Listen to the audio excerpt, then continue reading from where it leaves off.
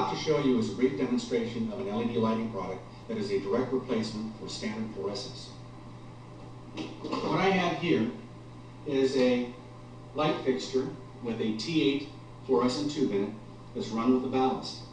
Next to it is an LED light that is line voltage. It does not require a ballast, but it gives out a similar amount of luminance quality. The big difference between the two is the amount of electricity they use. If I turn off the LEDs, you can see that the fluorescent tube is actually burning between 38 and 39 watts of power. In comparison, the LED tube is now burning about 8 to 9 watts of power for about the same amount of light. So we're looking at about a 70% energy savings for not much more time than it takes to change out a light bulb.